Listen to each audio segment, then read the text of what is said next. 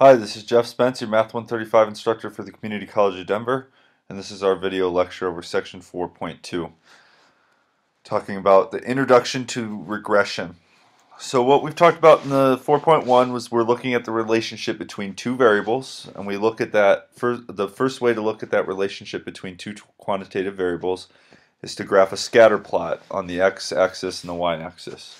We look at that relationship and then we compute the correlation coefficient, lowercase r, and that gives us an idea of the strength of that correlation, how closely associated linearly, or in other words, how closely the data values fit to a line. Remember, the stronger to 1 or -1, the stronger the relationship, whether it be positive or negative, and the closer to 0, the weaker the relationship. So another thing that we're going to do once we have the scatter plot up is think about what this line that fits to the data, what the equation of that line would be, and then we're going to use that equation to compute predictions and regressions. So the big part of statistics is making predictions, so this is going to be a big part of what we're going to do in this section. So this regression line, sometimes called the least squares regression line or the best fit line, is used to fit the scatter plot with a linear representation. Okay, so let's say we have the data of low temps and high temps in certain cities on, say, a given day, and we want to see the relationship between those two variables.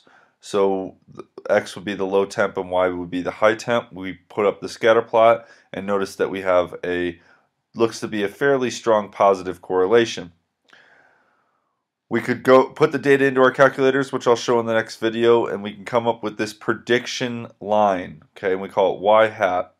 So in this case, y hat would equal 0.9 times x plus 20. So 0.9 is the slope and 20 is the y-intercept, and we're going to interpret those here soon. But this line fits the data so that it best approximates the data, and it doesn't necessarily have to go through any of the data values, or the scatter plot values, but it's a good line to use for predictions. So maybe if we want to know what the high temp would be in a place in Alaska, we could look up the low temp there of, say, -10, and that would tell us maybe an accurate high temp. Or if we wanted to know if the low temp was 65 or 70 somewhere off this picture, we can predict a high temp for that as well. So the equation of the least squares regression line, this is the formula and all that stuff, but it's still basically the slope times x plus the y-intercept. Okay, and we're going to compute this. Don't worry about these formulas. We're going to compute this using the linreg function in our calculator under stat calculate, which I'll show you in another video. So y hat here is called the prediction value of y. All right, now let's just go to this whole picture. Okay, so let's say we have the scatter plot up and we've sketched our line, our best fit line, which we calculated in our calculator. We have to be able to interpret what this line means. So for instance, I'm going to talk about the slope first, even though they're mentioning, or sorry, I'm going to talk about the y-intercept first, even though they're mentioning the slope first. So the y-intercept is determined as the estimated value of y when x equals 0. So what this 20 right here is saying, what I'm explaining here, is we would predict a high temperature of 20 when the low temperature was equal to 0. In that case, this makes sense. Not every y-intercept makes sense. In certain things, when we compare the relationship between two variables, it doesn't even make sense that the x variable would equal 0. But in this case, x equaling 0 means a low temp of 0 degrees. And when there is a low temp of 0 degrees, that corresponds to a predicted high temp of 20. Now remember, this is a prediction line. It's not an actual data value where we've looked up a low temp somewhere in the United States. So we predict a high temp of 20 when the low temp is 0. Then the slope, this 0.9. Now, formally it says we can interpret the slope of the regression line as the estimated change in y per unit increase in x. What they mean by per unit is by per 1 unit increase. So what this means, this 0.9 means, remember for any slope you can turn it into a fraction by putting it over 1. So that 0.9 over 1 means as the low temp goes up 1, the high temp goes up about 0.9 degrees.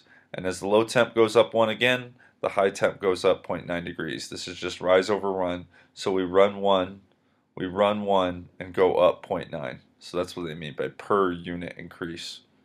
All right. And then the other thing that we can always count on is that the slope of the the slope of the best fit line, if it's positive, then the correlation coefficient will be positive. And if the slope of the best fit line is negative, then we can expect the correlation coefficient to be negative. So they'll have that relationship, but they do not have the same value. Very important to remember. Okay, so now we get to the point where we have the line, and then we want to make some predictions and look at the residual of that prediction. So let's say that we have a prediction here where we want to know what the high temp would be if the low temp was 50 degrees. All right, and we actually have two different cities here where we can look at the residual. So let's say you say, oh, well, you know, I want to know what the predicted high temp for a low of 50 degrees is. All we have to do is plug that in for the value of x, because remember, we're predicting for y hat, that's the predictor. All right, so you plug in x, plug in the value of 50 for x, showing that here, 0.9 times 50 plus 20, do the math, and you get 65, and that's showing that the predicted, this black dot right here, the predicted high temp for a low temp of 50 degrees is 65. Now notice, so that would be our prediction, 65. That's the black dot. However, notice that Dallas had a low temp of 50, and because it's lined up right here at 50, but its actual high was 70 degrees, which is 5 above the predicted. So to do a residual, and I'll give you this formula in class and on your formula sheet, it's always the observed value from the actual data value, which was 70, the observed y, minus the predicted y. 70 minus 65 is 5. So what that's saying here is that our actual observed value is 5 above the prediction line. And we can do this, we can do a residual for any of these data values. So this data value, the residual will be positive. This data value, the residual will be negative because the data value is below the mean. This looks to be about a residual of about -8 or so here, and this looks to be about the same residual. If you look back, how do we know that that Dallas temp was 70? Well, if you look at it, notice that Dallas has the low temp of 50 that we were computing before, and you can get from the table its observed high temperature of 70. Notice that Memphis has a high temperature of 64 when its low is 50. So let me go back. The residual for Memphis, since their observed temperature is 64, would be 64 minus the 65 and -1 residual, meaning that Memphis's actual high temperature was 1 below the predicted high temperature. So don't. I know I'm not showing you the formula on this sheet, or sorry, on this slide, but I will give you the formula for any residual. It's the observed value minus the predicted, and you find the observed values from the table. To get a predicted value, you plug it in.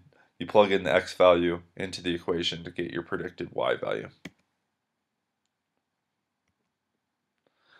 So once again, just summarizing predictions and residuals.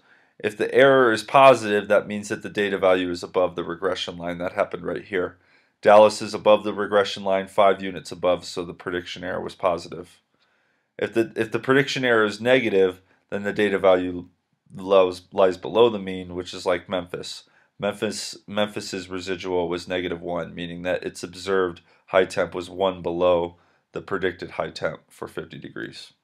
And if the prediction error equals 0, that means that the data value lies directly on the regression line.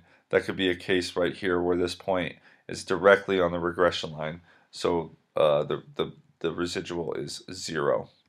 So you'll be expected to come up with the equation of the regression line using technology, using our calculator.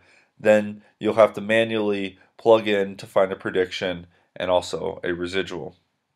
One final thing that I wanted to mention with regression, before you go ahead and start doing linear regression, you got to make sure, first of all, that you don't have any big outliers in your data set.